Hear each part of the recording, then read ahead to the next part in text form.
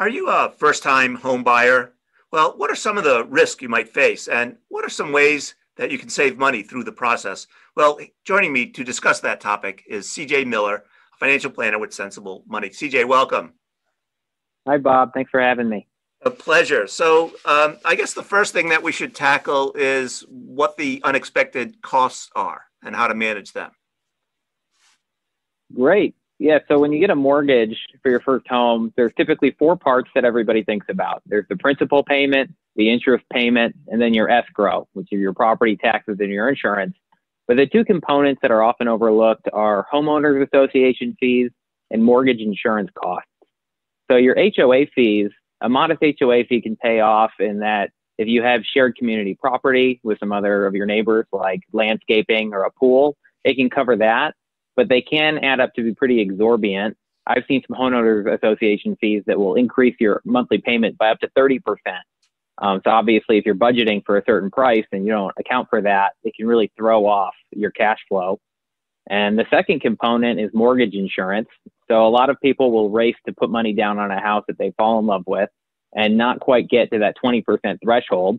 And there are some pros and cons to that. But the biggest con is that you end up having to pay something called mortgage insurance on top of your monthly payment. And so that's essentially extra money that protects the borrower or the lender from any potential defaults. And really all it does is add money to your monthly payment that isn't going to pay down the principal. Right. And what can people expect to pay in terms of their mortgage insurance? Well, it depends on what area you're buying at, what your credit score is. I would say a few hundred a month if you're buying in the $300,000 price range. Right. Another expense, I've been a homeowner for many years now. Repairs are a big expense that probably everyone needs to budget for. Absolutely. And especially if you're buying your first home, it is common that you end up buying an older property. And so one of the big risks is that you put all of your emergency fund and life savings on a down payment because you've really had this goal in mind for a long time. And then you don't have any money left over for repairs, or maybe you stretched your mortgage payment to be too much of your monthly budget. And so when these repairs come up, a leaky roof, here in Arizona, air conditioners are not cheap. But they're vital. So, an air conditioner here is 8 to 10 grand to get one that's viable, that can work. And that often, I think a good rule of thumb is 3% of your home value. You want to budget in annually for maintenance and repairs of your home. So if you're buying a $300,000 house, that's $9,000 a year that you may not be intending to pay when you buy that house. Right. And there's a famous saying in the world of financial planning to live below your means. You've added another phrase to that now. Right. Yeah, you want to buy under your means. And so when you're purchasing a house, especially with interest rates so low and the realtor market being so competitive, you will get realtors telling you, put 5% down on this house. You're young, you're earning income right now, your salary will go up over time, and you'll be able to pay it, but you'll lock in this low interest rate. And the challenge with that is you can end up being house poor and taking on more risk. I mean, that realtor doesn't know about your financial situation or your goals. But if you buy something that, essentially ends up being less to pay in monthly mortgage interest than your current rent payment, you're much better off because then you have that wiggle room for repairs or new furniture.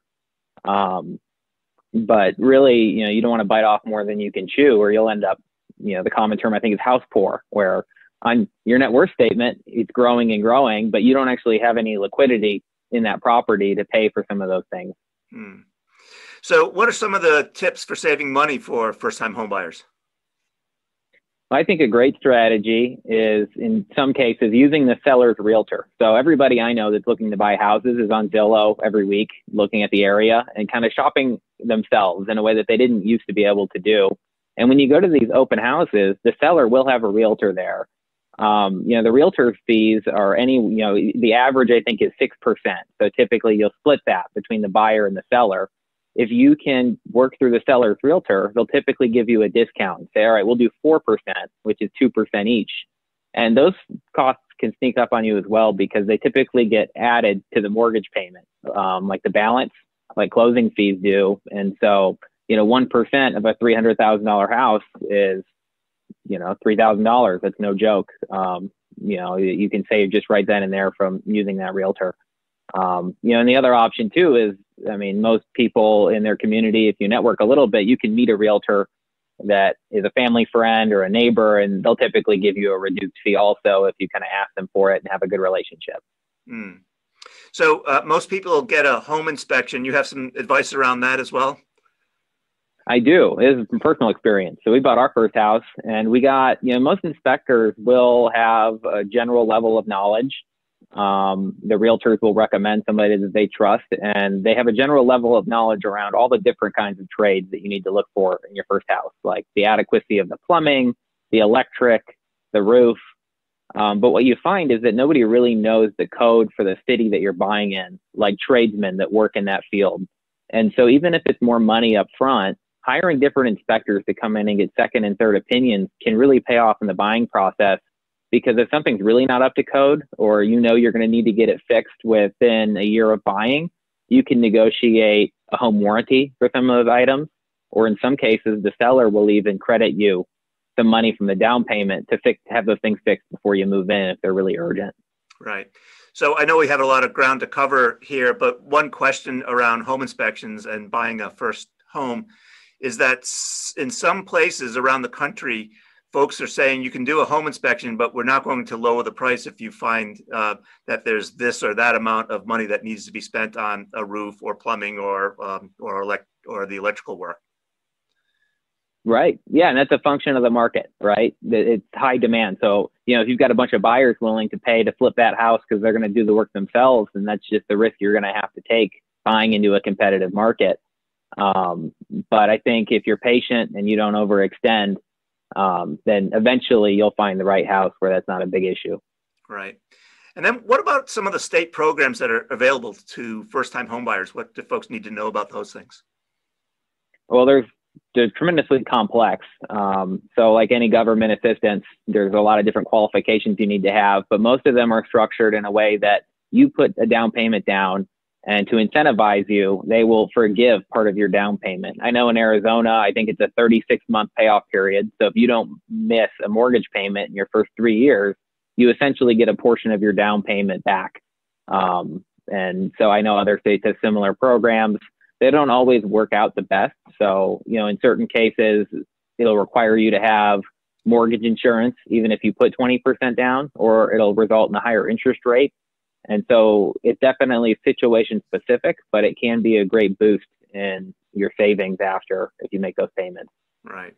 So everyone wants to buy a house, but there are some people that shouldn't buy one?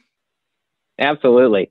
People read that it's the leading way to build wealth in this country, and that's very true. But one of the reasons is because it's also a little risky. And so it's not for everybody. And here are some of the things that you should think about.